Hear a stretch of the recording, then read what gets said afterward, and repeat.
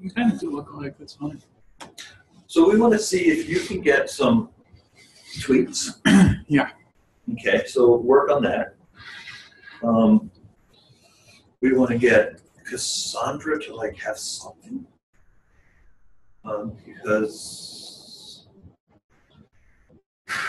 spring break is next week, right? Mm-hmm. This is the last week before spring break. I won't be able to do anything on spring break. I won't be able to do anything on spring break. You won't? No. I don't have Okay. internet home.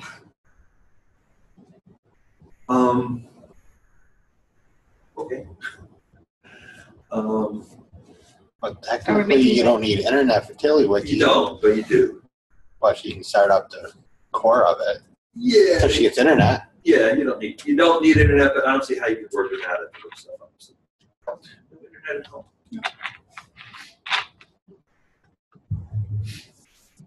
Ever? I've had it before, but we don't have it now. Yeah, but you. Because I like used to live with my mom, she passed away, so I lived with a friend. They don't have internet. Right. Okay. Your town? Not really. No place, no library, no. Like half-hour away. Oh my God. Why don't you come stay with me for the week? I've got places for you to live, not in my house. Don't be ridiculous. Part of the goats. We've got.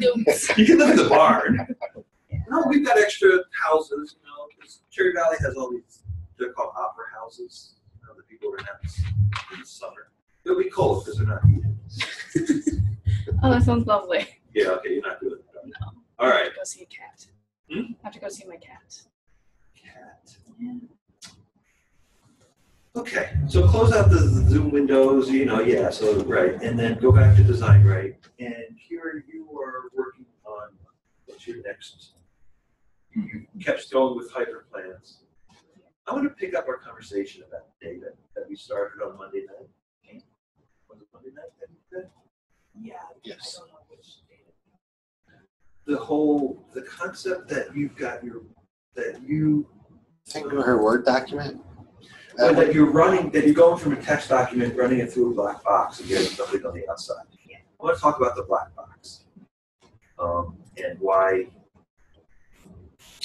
I encourage you to not use a black box because it hides like parts. There's something in there that I don't know what, and it might be perfectly fine, but it's bothering me for some reason. So I'm talking about that. James, what are you working on? Helping other students and finishing up the one project. Which project? The one with all the pictures. The wedding. Not the wedding one, the whole photography one. Photography? Okay. Yep. All right. And Cassandra, you're not working on anything, right? Particularly? No, since this weekend. No, not really. Yeah. But what's the last project in this class that you worked on?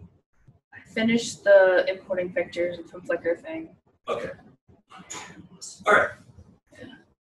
Did anyone take a look at Hagart's home entertainment wiki? Yes. Oh, have you seen that? Mm-hmm. Okay. So this thing is like spinning. So it's a little hard sometimes to find out exactly where we are. Who's sharing whose screen now? Let's run off of Okay. Cassandra's screen. She's going to drive. I'm sharing. Yes. So go back where you were. Where here? Yep. Do the box with the arrow going to the side. Nope, wrong one. Go to share screen.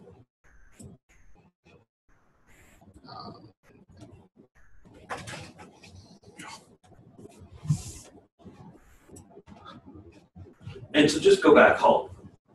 So just click on the home button so you can start home. And so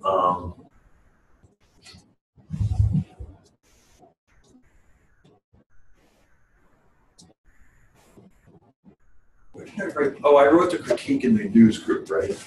Yes. Okay, so his is called multi-sequential narrative, and I don't think that I haven't asked for permalinks to that yet. This one? Yeah. And there are no permalinks. So he shared it in the news group. So can you go to the discussion forum? There's a link to it under Design Right Learning Community. On the right in the menu of the contents menu of the learning community. You can So what you just did, so that's interesting, right? Navigationally, did you mean to open that tiddler? No. What did you think was going to happen when you clicked the mouse there? I thought I was gonna like. You thought, yeah, so you got to hit that, exactly, hit that twisty. Yeah, so now, so what's interesting, so is that are people like not sensitive enough to see those as two separate places to click? No. Do you see what we're talking there here? Which side? So, so what Cassandra did, close that, Yeah. is she wanted to unclick it, so she clicked here, which opened up the tiddler, instead of doing the twisty. Okay, and then you want to look at activities, actually spaces, I was wrong about that. But don't, and then discussion forum.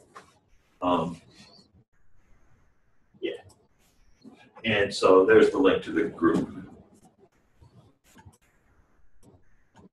So you probably have to sign, you don't need to sign in.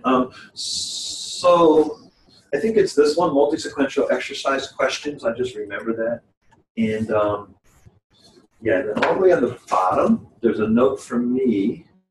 I just sent everyone the link in chat for it. Yeah, that's right. There's his critique. So click on that critique link. So this is, so what I'm starting to do, because I think people are sort of ready to go, is think about like how I can interact and critique and look at that stuff. So go back to the group, the second tab.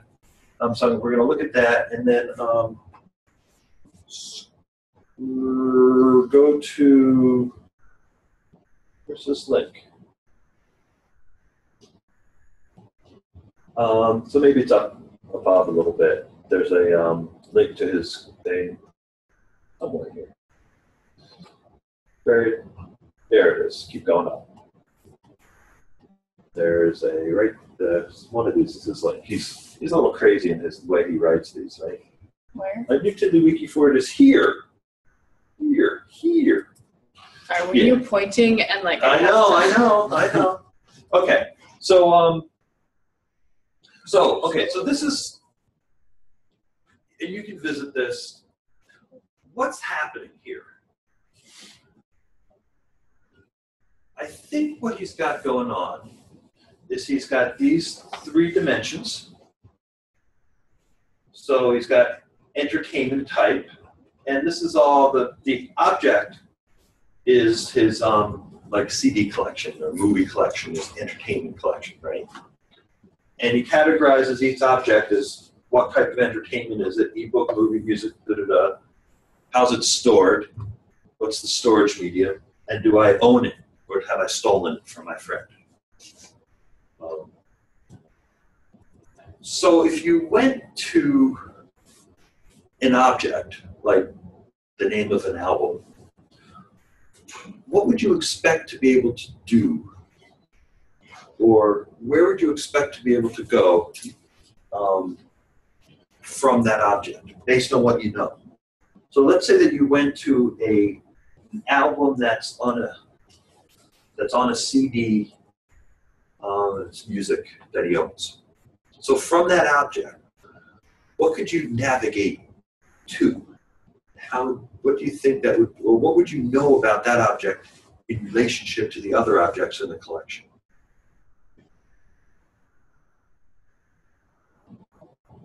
Go to music to get to it. So pick one CDR to get to it. Click on music. Okay, and pick an album. Let's do a vinyl disc. Fire and Ice. Oh, no, do Face Value. Because I think that's the one that I cloned. Okay, so look at this, which is pretty interesting. Where can you go from this album? So Paul's like, what do you mean go, right? So if you think of a wiki, the tiddler, you can't see me drawing the box around it, it's Trump-like, right? Do you remember, have you seen the Trump thing with his lines around the states? So this is like lines around the tiddler? You guys are just not paying attention to the campaign. Okay. So he's got, I don't know, 1,000 things in here. I don't know. Yeah, okay. You know, albums, music, and you want to be able to navigate through his collection. So where can you go? What can you navigate to? Which other objects can you navigate to? Tags, right? Pardon? The tags. So if you click on music, you can get to any music, right? And there's a lot of it, right? So click on own, you can get to anything that he owns. Okay, ooh, that's like, okay. Click on end item. Yeah, you can get to any item. Okay. How could you improve? And that's not what people want to do. That's not how they want to navigate through objects. If they're photographs of a narrative story, if they're tweets from a conference, if they're photos of Portfolio. your portfolio objects. So they're portfolio objects, right? So you don't want to just like have a big list of them to pick. You could, that's okay. Well, what he's building here is this concept of each of these is a list of objects, right? And they're in an order. And so, let's see, face value, music, vinyl disc. Click on music. Find it in there. Face value, music, vinyl disc. And just rest your mouse over that. There. Oh, look, you missed it. There it is. That's the one you're on. What's the one before this on the list? So scroll up to the before. Go back to where you were. There. Oh, no, you missed it. Face value, music, vinyl disc. Okay, and before is face value, music, CDR. So you might want to go before or next. What's the next one? Okay. In all of the navigation that you do, what are the sort of standard operations that you do for navigating alongside tracks in an album, songs on your playlist, photos? You click things. Well, what tools do you always have available to you? Playlists. How do you navigate through a playlist? Previous, right? First, previous, next, last. When you hear first, previous, next, last, you know what that looks like, right? You just know. So if you see those things, you'll know what it looks like. So click off of that. And he's got music, and I'm not thrilled with this, but look at face value, music, vinyl disc under music in the yellow. Down, one more. Yeah, that right there. Okay, don't focus on the interface. It's got its issues. Okay, but we're about designing interactive text, about creating opportunities for our readers to move, navigate from object to object. So what has he provided us for? What's the first button to the left? Linger over that. Previous. That's back. Go to the first one. There's next. Okay. First. Cool. Last. Cool. Okay. And you can do that within music, the entire collection, vinyl discs, or things he owns. The entire collection, music, things he owns, and vinyl discs. That's like a multi-sequential narrative because in my twisted mind, my intertwingled mind, you can navigate his entertainment items on multiple sequential dimensions, multiple narratives. You can tell his story. He can tell you his story about his entertainment items based on what? What are the dimensions of his narratives? What are the three dimensions that his narrative contains? So go back to my critique, the second tab up in your browser. This one? I think it's the one I can't see? yeah. No. It's one of the home entertainment. There it is. Can I Okay. share your screen again?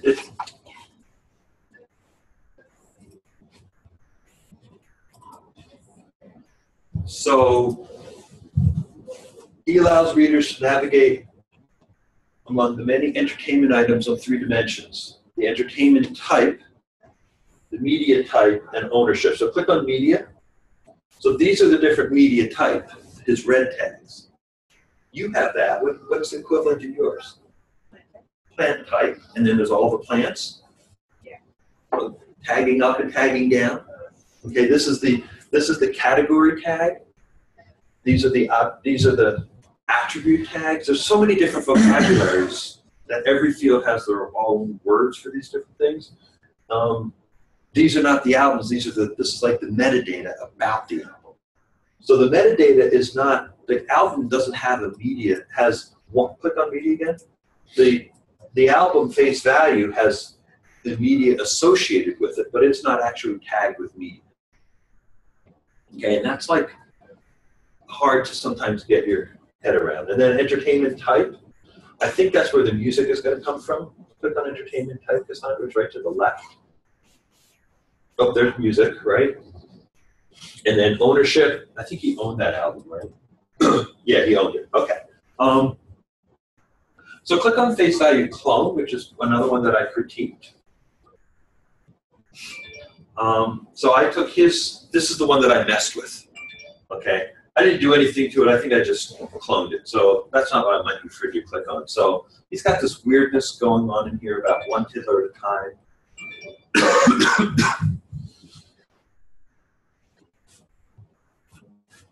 Sorry. So I think if you close that, the previous one will come back. Close that tiddler. Close the tiddler. Just the tiddler. I think the previous one comes back. Yeah. And click on nav macro. That's what I meant to ask you to do. Okay. So what I suggest that you do is, do you know how to divide your screen in half? Yeah. You want this one and one other? We want to see them both. It doesn't matter which is left, which is right. Which other one do you want to see? Oh, his original and my version of it.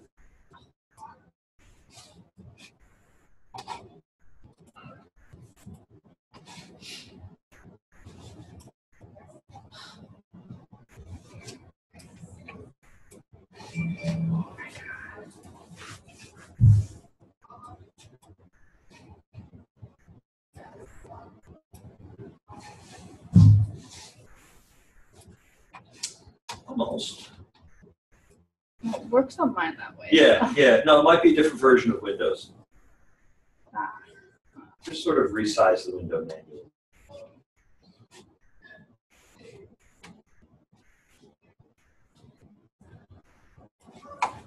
Yeah.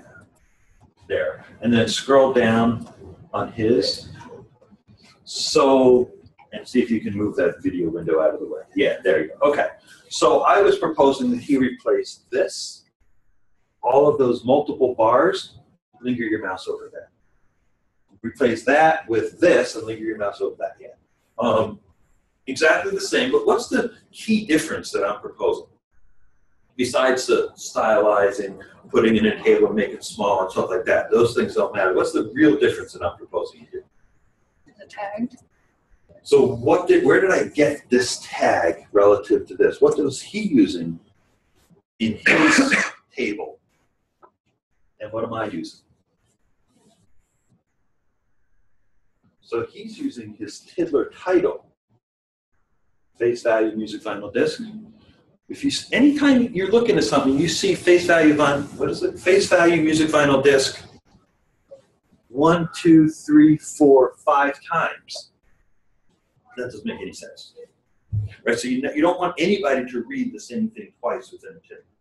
That's a general rule. Not always, but so I replaced it with the thing he has above it, the entire collection of music, vinyl discs, and items I own, which maybe it's a caption to these tags. I just went with the tag names, because I'm lazy.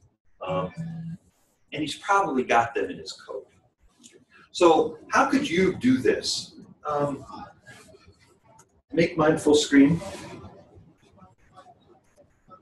and click on critique up there. Go back to my critique.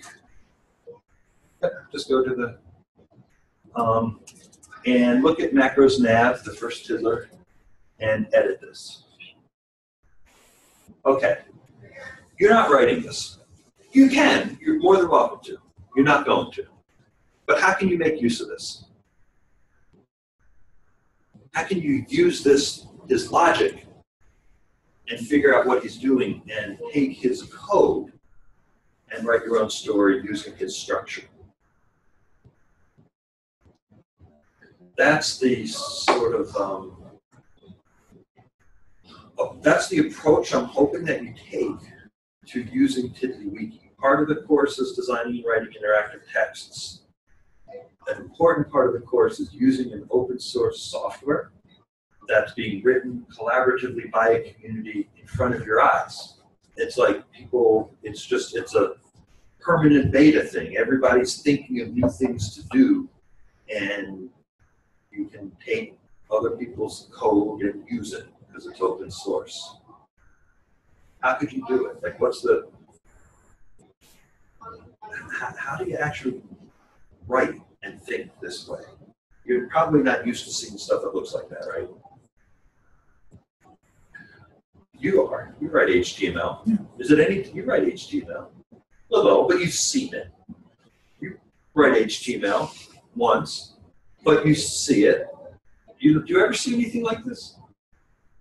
Cassandra, do you ever see The stuff computer that crashes, yeah. you never see stuff like this?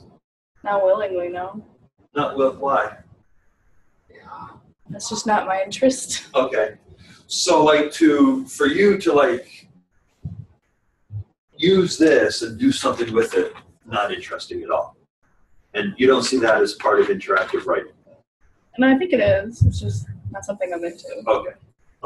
So you don't have to do this in this class because you really can do the initial sets of stuff that we did, which is basically linking and tagging and transcluding. If you want to get to something that's more ambitious, I don't want to say it's ambitious. If you want to get something that has a greater level of complexity and an object model so that it blends your text writing with a database, so you're basically writing as a database kind of concept, then this kind of stuff will work. So if you wanted to do this with your tweets, if you wanted to do what he's doing with your plans, how could you take that? Drag the tiddler over, his macro nav's tiddler, to yours, and you start playing. So let's look at some of these things. So let's break out his code. So here's the tags first, icon first. You can probably look at this and figure out which are the rows of this table. And literally play with it. So if you want, I think the stuff that I've written, the multi-sig, I think it's basically similar. He's kind of doing it to the next level. So, are you going to do something like that, Paul, or no? Not with my tweets, because I don't think it's going to work. But would you ever open a piece of code like that and spend the time to sort of poke through it and make it and bend it to your will? Yeah, I've done stuff like that. Okay. The other place, you're close to this, the other place that this is happening is, I'll go back to critique. I might not have tagged the template with critique. I did. Click on face value clone. And then I think I changed the template. I didn't. Okay. There's a template that's driving this. Have you played with templates? Mm-hmm. Have you played with templates yet? No. Search, I don't know the name of this template, so I think it's ent item. Search for ent-item. And then do advanced search. Let's see. Yeah, that's like too many.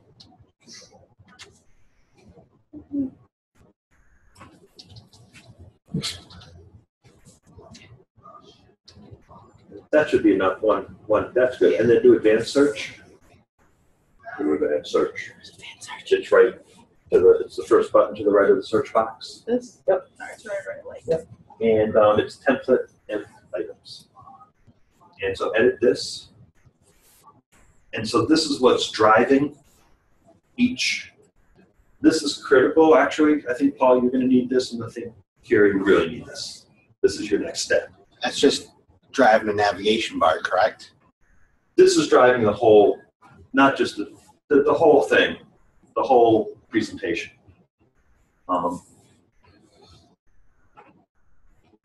So figure out the templates. Do you know how to do those? Mhm. Okay. What you get for that? It is 9:37.